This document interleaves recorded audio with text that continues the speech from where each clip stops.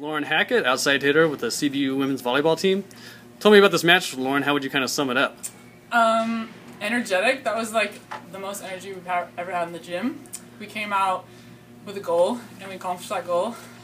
Taking them in 3 was awesome, especially after past week was super rough, and so it was really great that everyone was super pumped.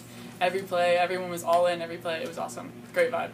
If you had one word to sum up that third set, what word would you choose? Fun.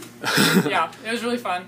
Yeah. Just the energy on the court, playing off each other's energy and supporting everyone, and it being super loud, it made it a super fun match. Absolutely. How do you kind of stay in it when, you know, set points are going back and forth, match points? How do you stay up when you're so close and then, you know, they come and they get a kill, they get a big block? How does the team stay in it in those kind of big swings that really could swing the momentum one way or another? I think just taking it one point at a time, realizing you have a job, and not trying to jump ahead 2 or 3 points, just saying, this point right now, I'm going to do my job and get it done. Yeah. I know you're a freshman. I know you probably heard that Fresno and CBU are rivals. Does it make a little sense? Do you understand how they're rivals now? Yeah, I could sense the tension in the air, especially with the 2 fan groups. It was awesome, though. It was awesome that our fans showed up and were super loud, and yeah. Yeah. I think this was a career high for you so far in kills. You had 22. What was clicking for you tonight? JoJo's sets were awesome. JoJo's sets were on. Our passing was really great. It was definitely a team thing. Definitely. Absolutely. Awesome. Thanks so much, Lauren. Branden Higa, how would you kind of sum up that match in one word?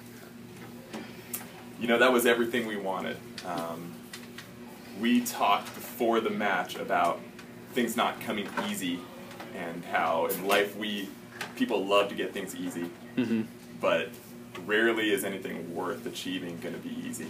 And so that was kind of the perfect summary of what happened. You know, we played well the first 2 sets, and then Fresno really responded that 3rd set, and they did not make it easy. And really what I wanted more than anything was for our team to come alive when things got tough, and we did. We battled, we fought, and you know, I give it to Fresno. We thought we had that match won about 5 times, and they just kept playing and playing, and they have a great libero. Rukia Inc. is an unbelievable player, and Kathleen Anderson is incredible, and they proved why they are all conference players. They love the spotlight, they love the battle too, but so does our team. Yeah, absolutely. Can you talk a little bit about that 3rd set? I mean, it was so back and forth. It was so crazy. Was it important to sweep them, do you think? Was that like a rivalry match? Yeah, for sure. I mean, we always want to win in 3, but I think more important than winning in 3 was playing another tight match. And you know, we went 1-3 last weekend, but we battled. And I think going through that GNAC Pac West tournament and having to play such a high level every single match, and being able to learn how to battle, that is what carried us through here. And the greatest thing is that the team looked comfortable out there in a tight match, in tight situations, with the crowd going crazy. They looked like they'd been there before, and they executed when it mattered. So now you guys are on the road after being at home for the past 6 matches. Does focus change at all with like road matches? Or you got a long little NorCal swing, and then you're down to Point Loma? No, the focus doesn't change. We just know there's a lot of things we need to get better at, and you know, for us, it's 1% every day. We're just trying to get a little bit better every day.